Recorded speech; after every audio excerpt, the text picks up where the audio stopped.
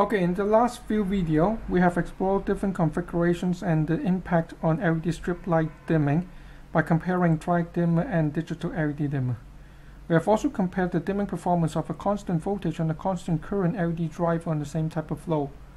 Here we have an actual light box that has LED strips as light source, and it says high power factor dimmable LED advertisement solution for LED light box and signage. This is jointly presented by DIMEZE, EZIC, and IDP PowerTech. In this solution, we actually have two approaches, where for the high voltage, we have the AC source that connects directly to the DIMEZE 450 watts digital LED phase dimmer, which further controls the EZIC constant voltage LED driver from 36 watt to 200 watt, and that outputs to the 12 volt and the 24 volt LED strips. And for the low voltage DC version, we have the AC that goes into the IDP power constant voltage 1 to 10 volt dimmable, that's up to 60 watt driver, which is further controlled by our new device, which is a DIMEZE 1 to 10 volt dimmer or controller, and the driver further connects to the 12 volt and the 24 volt strip lights. Now, in this particular setup, we have actually connected using the DC approach, where you can see this is a 12 volt constant voltage LED driver. It actually connects, this is the AC source, this connects the AC source, which we actually have a power meter here, and it also has output that connects directly to the light box, and of course it has the control lines for our new device, okay, the DZ1G110. Now, this is actually our new device. Okay, so it looks very similar to to our phase dimmers. That's something we have been doing. It fits into the standard Schneider Calypso E30 switch plate or the TV series.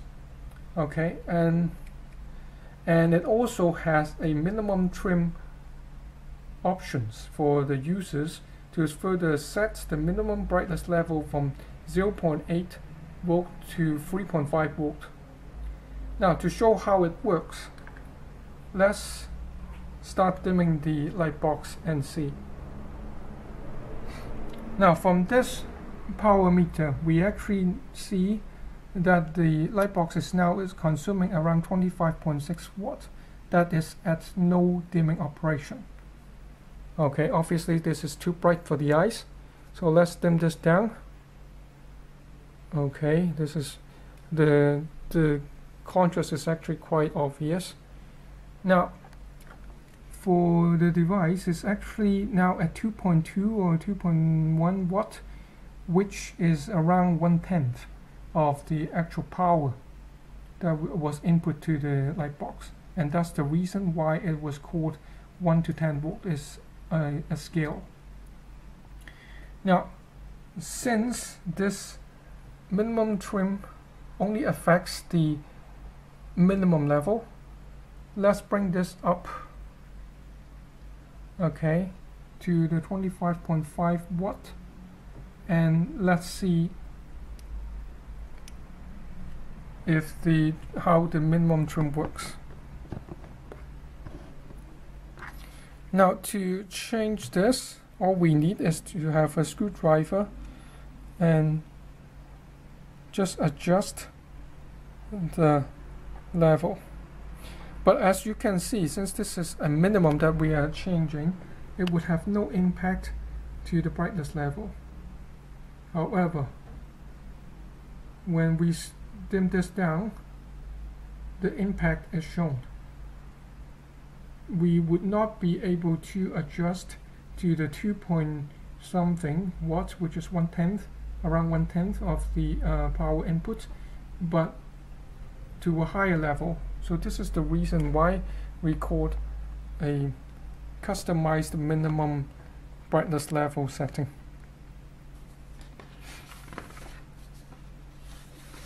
Now, one advantage for 1 to 10 volt device is that it's a very common standard.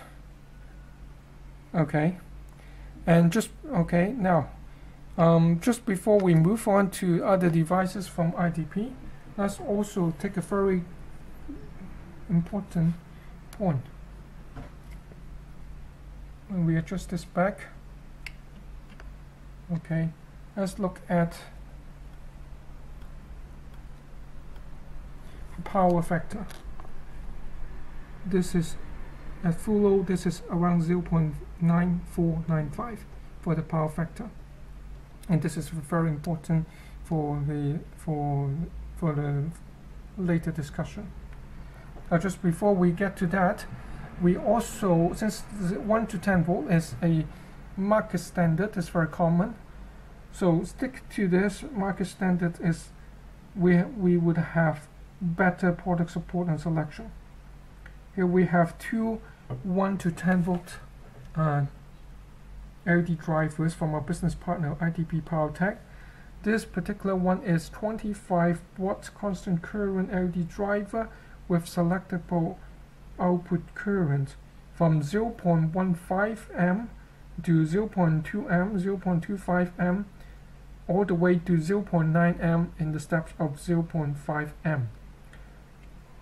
To select the output current to match a particular product, user can set the DIP, the red DIP switch, according to the table here. Okay.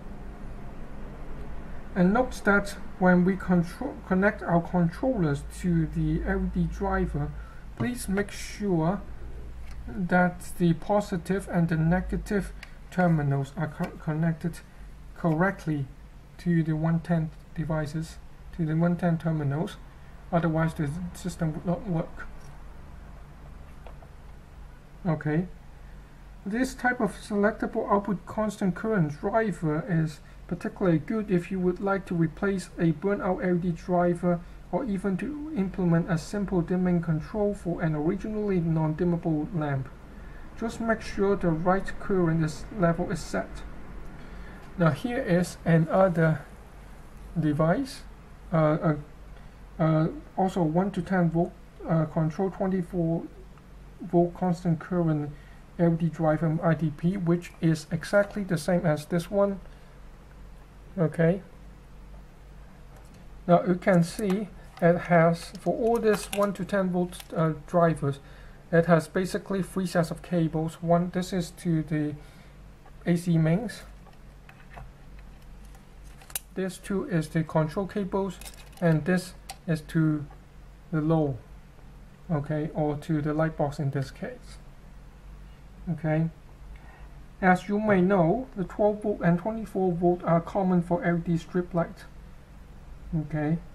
And while it's more common to use 12 volt in the market, we would like to point out that the 24 volt strip light consumes less current than the 12 volt version, and thus we do recommend users to consider 24 volt for better energy efficiency, and if the application needs to run a long cable between the dimming control location and the light box or signage location. Now, just before we switch to the AC phase dimming solution, let's also look at the temperature of the system. Okay. On the surface, we actually see, it's difficult to see here, but it's 30.7, around 30.7 degrees Celsius. And for the driver,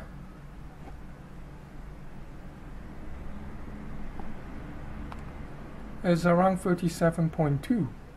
Okay.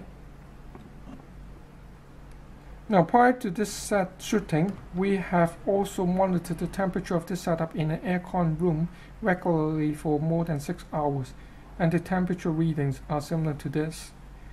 Thus, for those who have been involved in LED advertisement, they would be very surprised that we would actually touch the posters like this. Okay.